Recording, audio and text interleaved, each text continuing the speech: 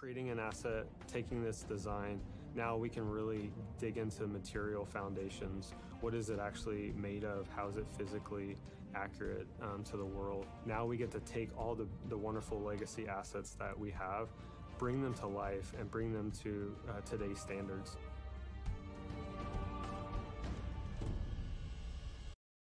These visuals are absolutely gorgeous, but as amazing as it looks, and there's a lot to love here, physics is kind of where Halo 1 especially was just so much fun.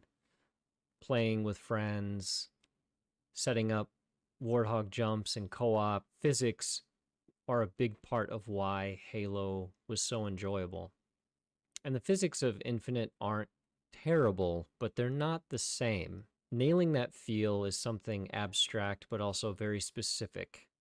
Physics is just one part of the equation, but in this instance, I'm just talking about physics, not the rest of the game.